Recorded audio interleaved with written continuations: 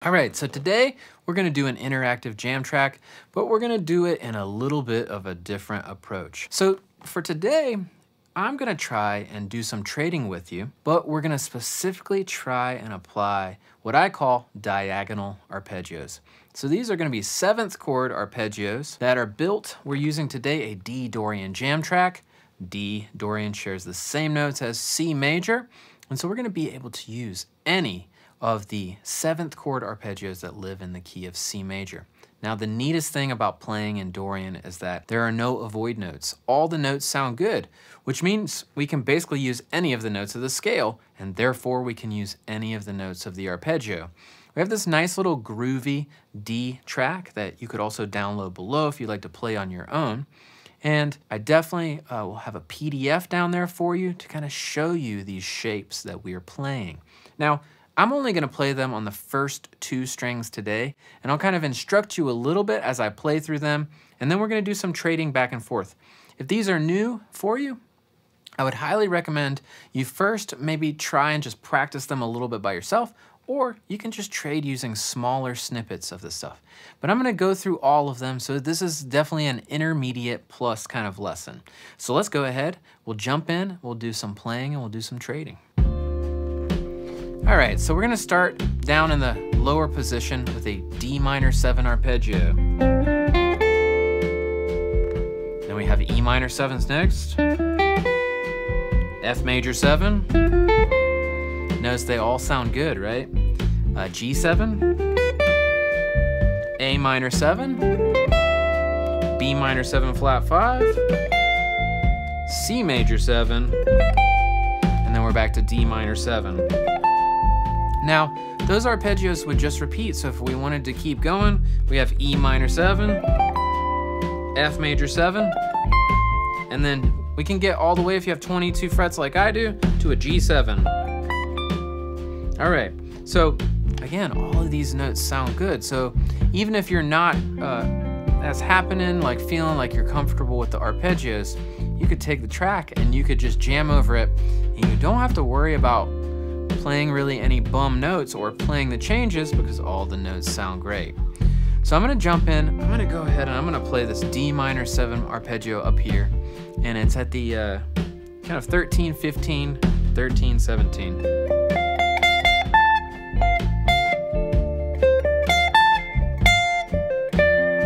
You take it. All right.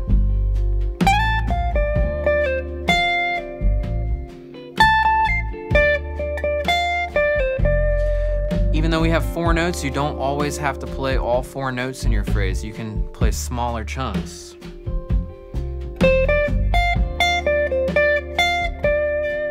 Take it. Coming back in. You got it. Coming back in.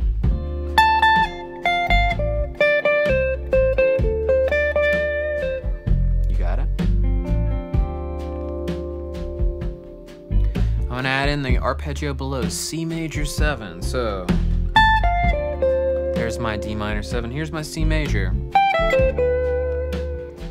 Now I hit that juicy B note there at the 12th fret, but it sounds so cool. Notice I'm not always playing the arpeggio from the lowest note first. Sometimes I play high first. Or maybe I'll play a little phrase in there.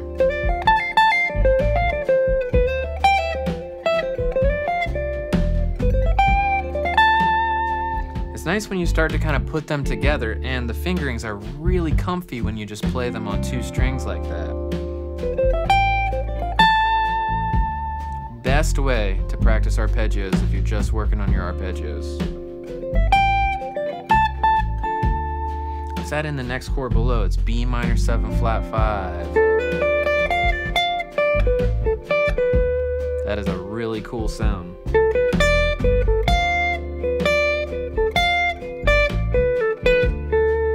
Take it, try that one. Coming back in, I'm gonna play all 3.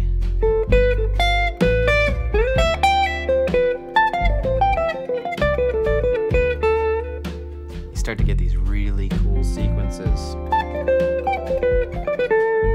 That's just playing each of them descending. What if I played each of them ascending?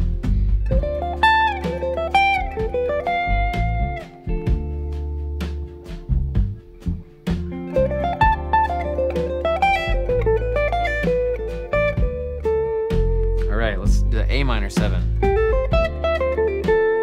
8, 10, 8, 12. Take it. Again. Sounds great over this D minor vibe.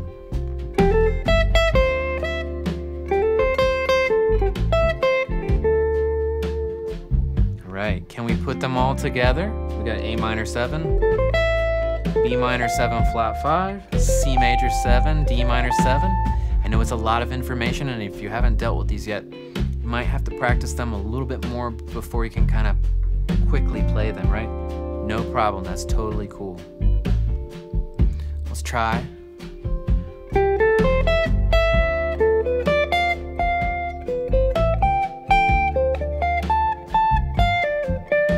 Take it.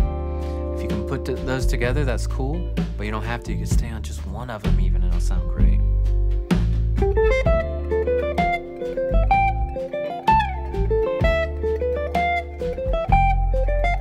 Sound great in a nice little sequence, really cool. All right, so the chord below the A minor 7 is gonna be G7. This is the funniest one to play. Fingering wise, it's kind of a little tricky in my opinion.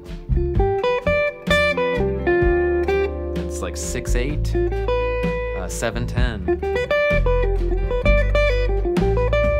Put them together. Again,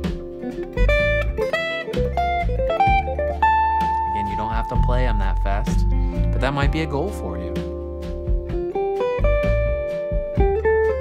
That's eighth notes.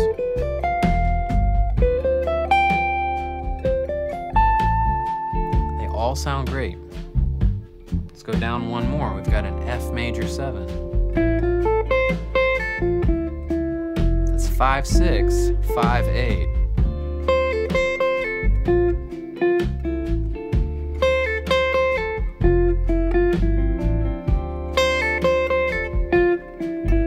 Note is kind of juicy, the 5th fret.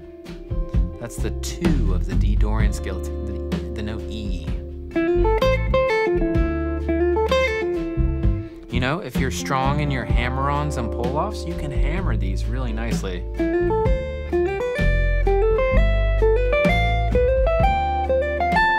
Or even pull off. That is a great exercise and a whole lot of fun. It sounds so good, right? Get that nice and seamless. The next lower chord is E minor 7, 3, 5, 3, 7. Love this sound.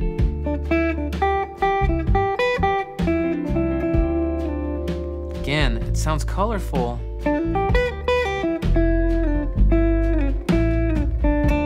But beautiful, you know? That's just going up E minor 7. F major 7, up 1, down the next. All right, take it, explore a little bit.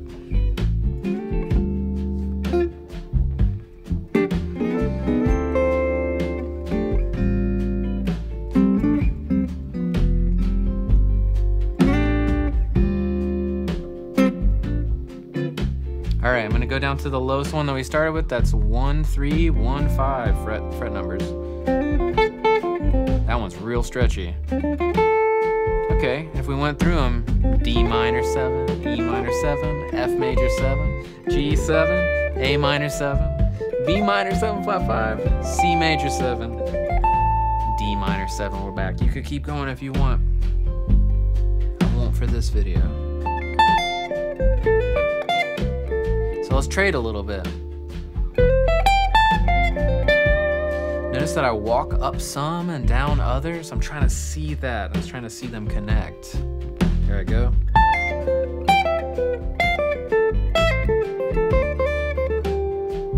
And always you could come back to stuff you already know. Like say you know your D minor pentatonic right here. Works very well.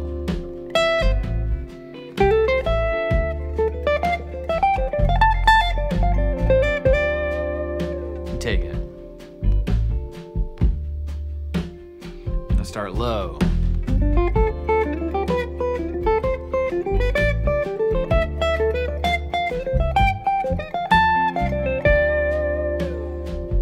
Take it.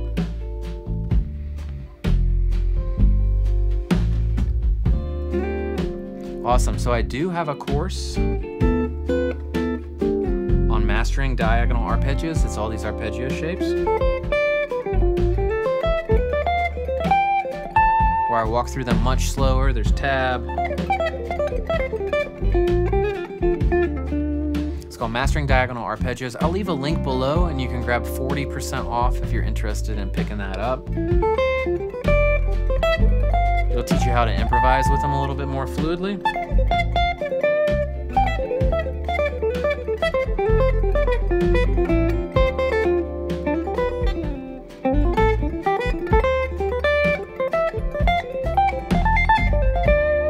They sound so good. Again, I want to make it a point to say that playing arpeggios, if you're first learning them, let's say you're even just working on your triads, learning your arpeggios in a Dorian context, like over a Dorian vamp, say you're taking the the triads that live in the C major scale, and you're just playing those over a Dorian vamp, it's going to be the easiest way to make them sound great. I see a lot of people online, you know, going for arpeggios and trying them, but they sound so bland a lot of times.